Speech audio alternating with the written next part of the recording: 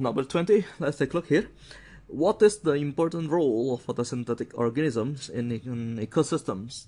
Okay, let's take a look here. The word over here that I try to emphasize is photosynthetic and on the ecosystems. Okay, now take a look. Here, talking about the photosynthetic organism. What else? Of course, the kind of the photosynthetic organism in our planet could be algae or the plant. But let's take a look about the plant first. Okay, the plant has the more important part. Why? Because it can create their own food. The question is, how? It could be explained by the simple equation, something like this. They take carbon dioxide from the air and they take water from their roots and they convert it into glucose, C6H12 and O6, plus they're releasing oxygens. And with the additionals, they are producing ATP. And in order to this reaction to be occur or to be run, they need some light from our beloved suns over here. Now, here's the simple equation that changing inorganic compounds such as the carbon dioxide and water try to be British but fail. Okay, and turning it, okay, let's take a look. This is I call organic compound, and then this one is called the organic compound. That's the reason. And then the life continue and the transfer energy continue. Let's say it being eaten by his, I don't know what is it, llama, giraffe, or even dinosaurs. Okay, let's look. Any kind of it must be herbivore because it eats directly from the leaves. Now, these happy animals eat some food from this one, and the energy transfer, actually not all the energy transfer, is only 10% of the energy. And then let's say this plants got the 100% energy, only 1% caught and traps into the photosynthetic system.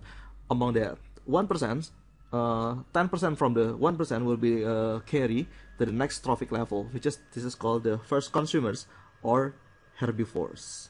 Okay, now let's based on these concepts, let's take a look at the question: what is the most important role of the photosynthetic organism in an ecosystem? Okay, let's analyze one by one. On A, converting inorganic compounds into the organic compounds. Yes, that's one of the function of the plant. Here I explain it.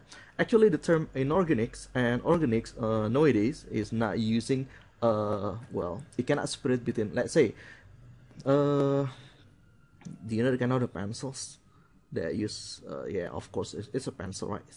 And then pencil inside contain a carbon, right?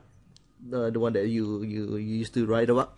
And then let's say other than the, let's say I throw a bowl of rice on beside the pencil, and this bowl of rice containing amylum or starch, and then that starch contain about a small glucose like this one, right? The glucose, because amylum is a polysaccharide, meanwhile the glucose is a monosaccharide. Now, what's the difference between C on this carbon on these pencils, and then C, the atom carbon, in this one? Actually, we call it, this is inorganic, this is organic one. Actually, it's not used so separately in the chemistry today's. Let's take a look. Okay, back to the answers. This is could be right. Okay, let's look on B now. Absorbing solar radiations. Yes, that also the function of the plant. Why? Let's say this is Earth coming from the, well, another 10,000 feet to space. Now here's in the atmospheres, and then the more greener the plant, oh not the plant, sorry, the more greener the continent, and it will absorbing the solar radiations more readily. It's not reflecting out in the atmosphere. Let's say here we got another continent, the other part of the continent over here, being having heavy deforestations, and then it has no plant on it. It will be easily reflecting the sunlight into the atmospheres. So number B is also right. C, take a look. Oh, it takes up space. Producing organic detritus for decomposers. Producing organic detritus for decomposer. Actually, yes, because while the plants die, let's say it's a log of from the plant, it will become food for the bacteria and fungus they are acting as the detrivore. They're the composers. While the composer makes something, the composer destroying something, right? Okay, it's also right. Dissipating heat, yes, as you know before from the B answer, as by absorbing solar radiation, it will dissipating heat. The other cases, let's say in the midsummers, you lie or you have sit under some tree, it feels a breeze, right? A breeze of winds, or the temperature drop a little bit. It's called the microclimates. The situation between the tree having a low temperature comparing to the far from the tree is making some kind of microclimate, because once it producing the oxygens, we like oxygens for breathing, and then it also cooling down the temperature a little bit. Yes, it's also right. E, recycling energy from other tropic levels. Actually, it's a yes number. No, the answer E. Let's say, let me continue from the number C. Well, the bacteria and fungus converting into the, let's say, ammonia, and ammonia will be converted into some smaller substances called the nitrates, and then the nitrates it will use again by other plants, or even their own plant, their own colony of plants, to be absorbed, and the source of the nitrogens.